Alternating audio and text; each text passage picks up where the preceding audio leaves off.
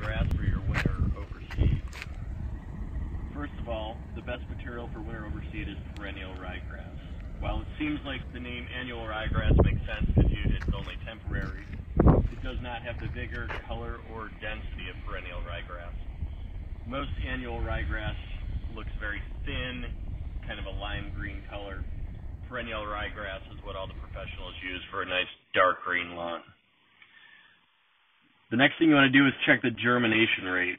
So check out the seed tag. The germination rate will tell you how much of the seed is viable.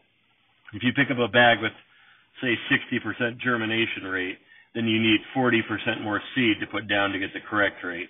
You want to find a bag with a minimum of 85% germination. I like something 90% and over, but you're not always going to find that.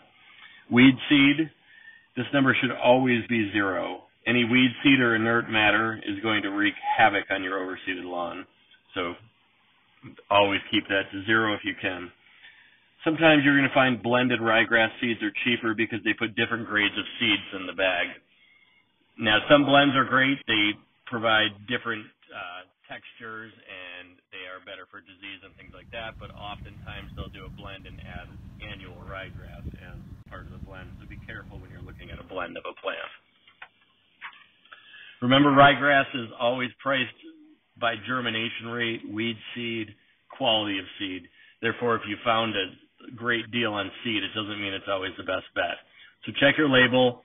If you need seed, you can always get it at West Coast Turf. So check us out at www.westcoastturf.com. Thank you.